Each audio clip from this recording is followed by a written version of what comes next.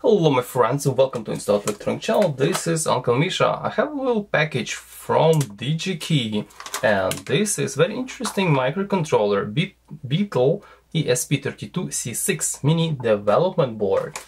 Yep, and I have like three of them in this package. So let's take a look closer. What the heck we got here?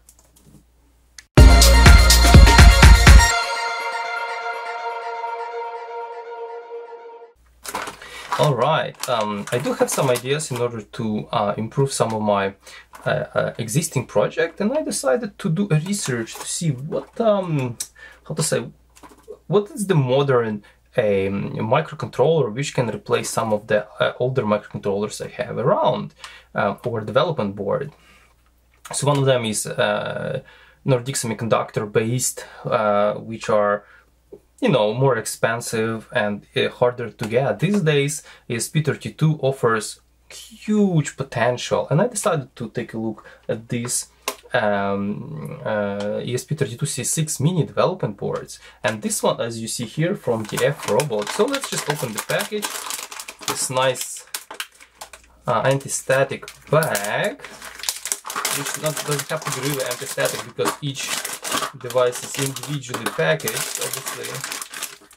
Sorry for crinkling. Look at this nice package. This is like pretty much weightless. Alright, so I have three of them. I'm just gonna put one to the side, two to the side, and just pick one. Yeah, look at this. It's almost like a candy packaged in like a just a candy-like packaging. Obviously there are some headers which we have like tons of them lying around. Now look at that teeny tiny board. Let's see. Nice. This is actually pretty cool packaging. I like it. Alright, so I think we need a close-up for that.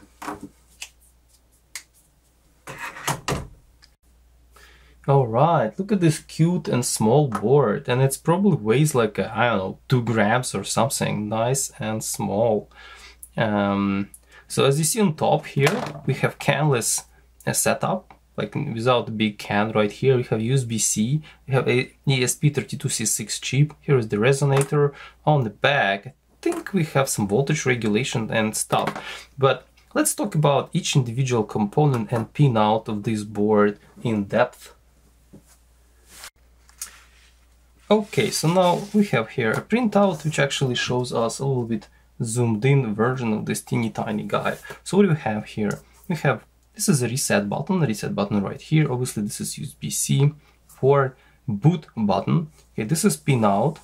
Okay, and we have actually different peripherals explained here. Then on other side, this is a ESP32 C6 chip right here, and 2 LEDs, charge, and as I understand this is boot or bootloader. This is resonator, this teeny tiny guy. On other side we have TP4057, which is lithium battery charger. So this guy essentially can charge single cell lithium battery, and probably has also voltage regulator. And here we are, 3 and 3 volt low voltage regulator, which is going to be powering the whole thing. And what else do we have?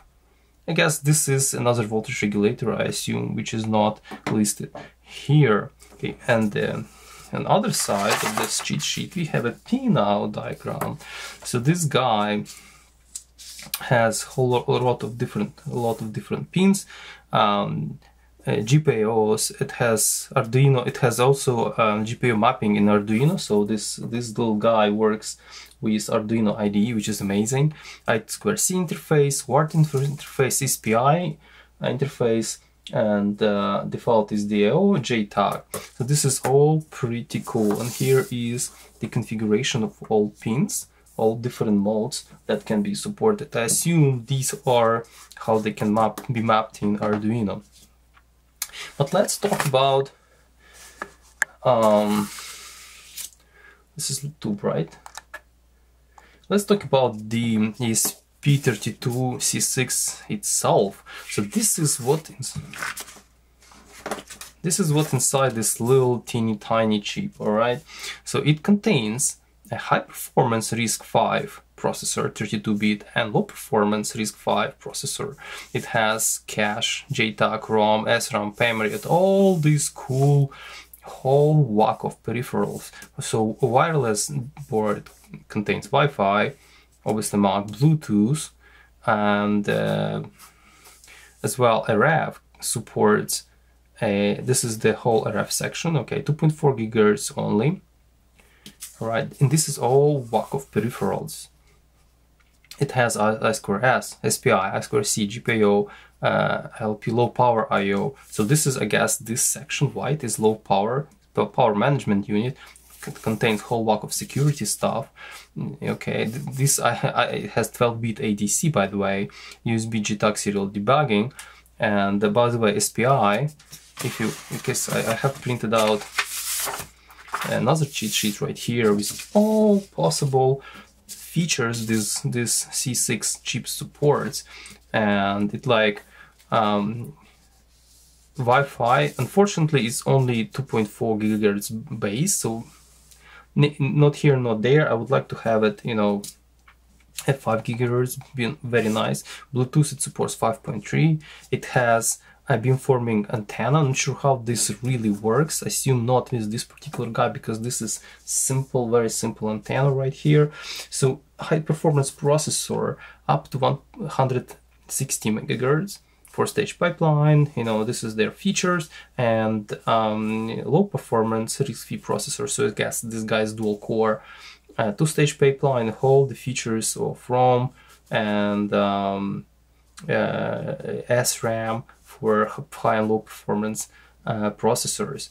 Okay, SPI dual SPI, quad SPI, QPI interface, you know, flash controllers, and whole lot of peripherals like 12-bit ADC, 7 channels, temperature sensor, I'm not sure whereabouts, and here we are, CAN, it also supports CAN, pulse width modulated, motor control, pulse width modulated, you know, and so on and so forth. What else do we have cool here?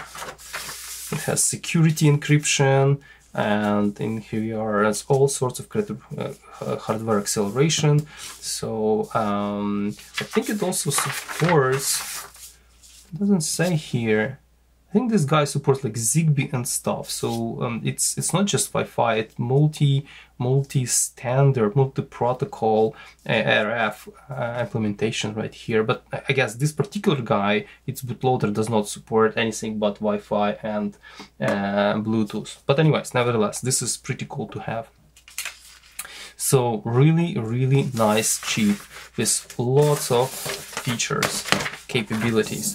So here we are, this schematic. So this schematic contains not much more than a ESP32 C6 itself. Here the module, resonator, and a little bit of indicators. Here's the voltage regulator, just right here, and here's the charge controller, charging controller, and I guess that what I thought is voltage regulator is this a transistor, field effect transistor, probably between switching from actually voltage regulation to charging.